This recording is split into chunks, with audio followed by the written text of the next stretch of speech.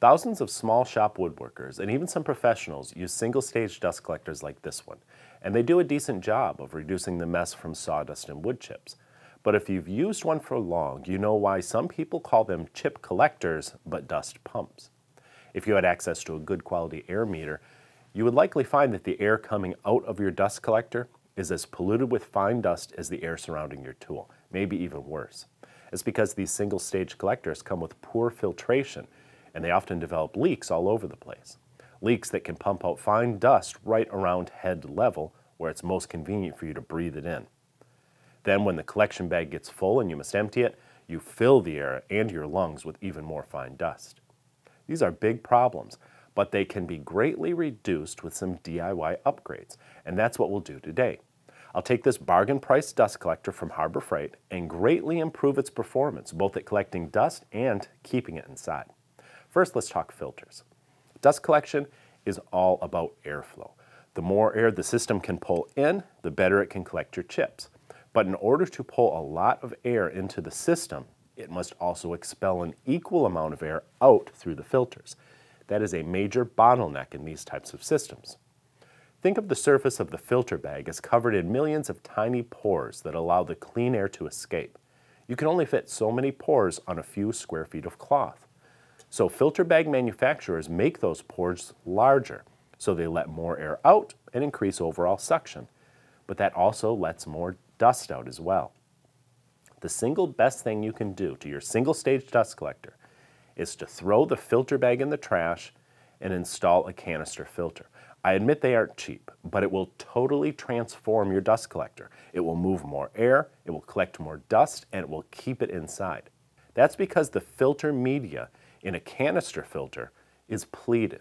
Instead of a few square feet of surface area for those pores, a canister filter has hundreds of square feet, not millions of pores, but billions. And when you have such an abundance of pores, you can make them very, very tiny. We're talking MER 15 ultra-fine nanofiltration. In a few minutes, we'll talk about how to adapt a canister filter to fit your particular dust collector. But first, I want to talk about a modification I made to the collector bag below the filter. Unfortunately, these bags aren't really disposable because they have to be really heavy duty to hold up to being blasted by a stream of sawdust, and they have to be transparent so you can see when they're full. So most folks empty and reuse the stock bag many times, and that is an awful dusty chore. The alternative is to just cut the bottom off the bag so the chips can fall out without having to remove it. Of course, you don't want your chips all over the floor. So get yourself a 5-gallon pail and a Gamma Seal lid. You can find Gamma Seal lids pretty much anywhere you can buy 5-gallon pails. We don't need the screw-in part in the center, just the outer ring, because this is molded to the shape of the rim of the 5-gallon pail. Put a reasonably priced, heavy-duty 30-gallon trash bag in the 5-gallon pail, tucking most of it inside and draping a few inches over the outside. Now slip the clear bag through the center of the Gamma Seal ring and let the plastic bag drape over the 5-gallon pail, forcing the ring down over the rim and securing it with clamps. These are inexpensive 4.5-inch bar clamps. You can find them online. I'll link to them below. I've modified them by cutting little notches in the lower jaws. The notch will fit over the rib beneath the rim of the 5-gallon pail, while the upper jaws will pull the ring down on top of the pail for an airtight seal. Now watch what happens. As the chips come in, the heavy, clear plastic bag takes the abuse. That's okay, it can handle it. The less expensive trash bag begins to fill up, and the 5-gallon pail will quickly overflow. That's okay too. Let the chips pile right up, about halfway into the clear bag. Now let's empty it.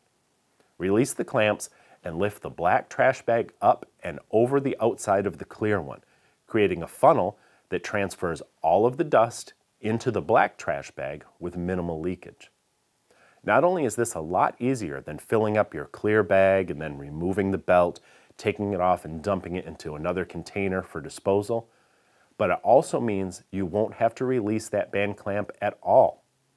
Those band clamps are notorious for creating little holes in the clear bag over time, which then leak dust. This way, you leave the clamp alone and your clear bag will last for many years.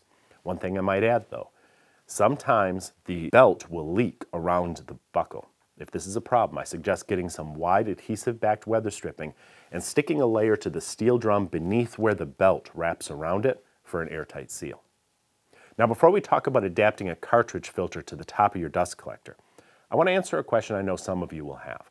Why not attach a trash can separator so it will catch all the chips and you won't need to mess with the bag? You can do that, but it will take up more floor space and it will reduce your overall airflow and suction power. I recommend trying this relatively simple and inexpensive solution first, and if you wish to add a separator down the road, you still can do that. Either way, you'll need to attach a canister filter to the top of your dust collector's metal drum. The filter diameter is 17.5 inches, but unfortunately your dust collector's drum can be as small as 14 inches or as large as 24 inches. In the case of my central machinery collector, the rim is 19.25 inches across. This filter obviously won't sit on top of the rim, but this collector has a dust ramp inside and my filter may be set on that ramp. The gasket on the underside of the filter will create a seal, but I need a way to secure it in place. This pack of hardware comes with the filter, and it includes some little brackets that can be mounted to the metal drum with adhesive foam sealing strips for the outside and spring nuts for the inside. Also included are latches that draw the filter downward, securing it to the dust collector. Because there was only about an inch of space between my filter and the steel rim, the latches worked fine on my system. But what if your rim is significantly larger than the filter? Or what if you don't have a handy dust ramp inside to set your filter on? In that case, you'll need to make a donut out of plywood that fits inside the rim of your collector. Then you can drive screws through the steel drum into the edge of the donut and seal around the top with silicone. Now the brackets may be bent to 90 degrees and attached to the top of the wood donut with screws, and you may use your latches as before to secure the filter. Note how the rim of my dust collector's drum is slightly flared outward.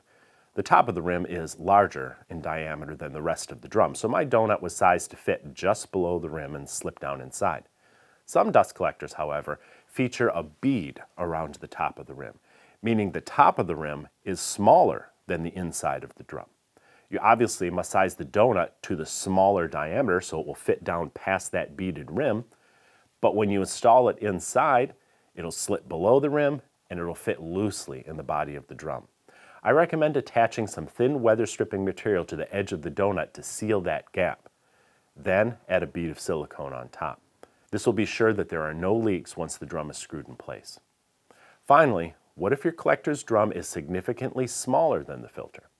In that case, I would install a plywood donut inside the rim, just as before, but then I would make a second larger donut that may sit on top of the rim and anchor to the first one with screws. Don't forget to seal with silicone on the underside as well. This double donut or anchor donut setup will provide a large platform on which you can mount your larger filter with brackets and latches.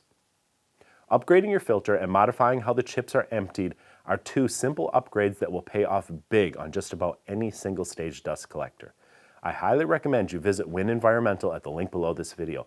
They'll provide the filters and mounting hardware you need to upgrade your single-stage collector. See you next time. Wait, don't go yet. If you're new here, please subscribe and remember to ring the bell. I would really appreciate that. Give us a thumbs up, or better yet, leave us a comment. I always read them. And be sure to check out the latest issue of Stumpy Nubs Woodworking Journal. It's always packed with tips, tricks, and tutorials designed to make you a better woodworker.